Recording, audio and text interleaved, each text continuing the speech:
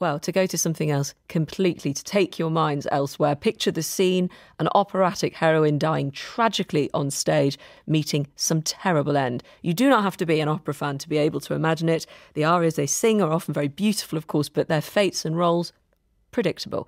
This issue is something that the award-winning all-women string quartet ZAИDE have addressed in a new project. They've teamed up with a male countertenor to showcase the arias of tragic heroines by 17 different composers to play with the idea of a man singing such parts. Here they are performing an aria from Bizet's Carmen, Love is a Rebellious Bird.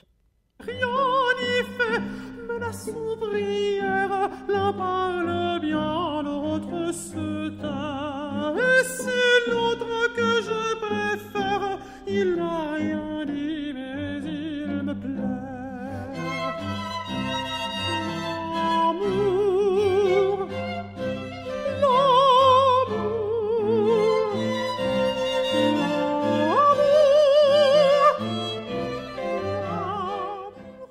I'm joined from Austria, where they're performing tonight with one of the quartet, the first violinist, Charlotte Maclet. Good morning. Good morning. How did this project come about? Well, actually, when the project started back in 2020, it was Théophile ALEXANDRE, singer, and us having a little coffee, and he was telling us about how he got into opera when he was 3 years old. He got this vinyl at the time of Carmen, and he just loved it. And this is actually how he decided to be a singer. He just didn't quite get why she had to die at the end, but he was 3 years old, you know. But then, you know, time passed, and we were having this coffee, and he was telling us that, and we were like, yeah, actually, why is she dying? She's dying because a man is in love with her. Oh, that's not quite right, is it? Then we were like, she's dying because she's a free spirit and she wants to live her life the way she chooses. Well, that's also not very satisfying, is it? And so we started to look at more great areas from famous operas. And we noticed that wherever we looked, the heroine was dying in tragic ways. We looked at more operas and we saw that whatever the context, she was suffering or killing herself or dying from love, stabbed, suffocated. Well, you know, you get the picture. Yeah.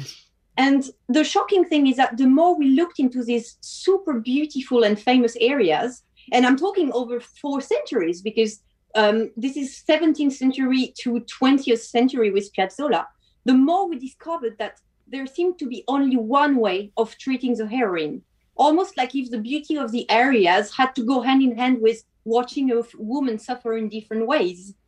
It's a bit like CREDEA, really, but, you know, it's a great amount, because opera is wonderful. It's a great amount of beauty, amazing staging. But what we realized is that all of this beauty was, in a way, hiding a message behind. It's that all of these are written by men, because at the time women didn't have a space for writing music for many reasons that we can get into later if you want. But basically, we're looking at men writing fantasies of women suffering and dying as a way to enjoy an evening of high culture. Do you think you'll be able to change something with this? Yeah, I actually believe so, because, you know, we had the premiere of, because No Dames is both a CD and a show. And we had the premiere of the show in France last week. And the reaction of the audience was amazing. We had a standing ovation, and many people were very moved to the tears, you know. And to see a man singing these sorts of roles, or which it's a whole thing, I guess. But what was really interesting is that for most people, watching a man sing these areas was not a problem. Watching women being in charge of directing the music was not a problem. And this means that things which have been a problem in the past don't seem to be anymore. So for me, this is extremely encouraging, and you know, it's a humanist project. It's not because we're often asked, is this a feminist project?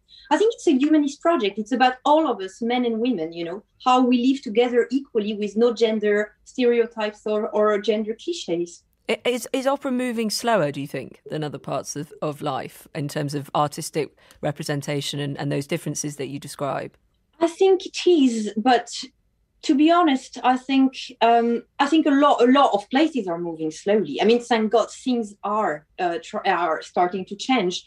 But, just to give you an example, because without even looking far at places where women's rights are really not respected, we are a quartet of 4 women in England and in America. For all of this time, we were starting with great masters of our art, which were mainly men in their 60s, because at the time, string quartet was mostly men. It started to change later, but it's still very rare to see a whole female quartet.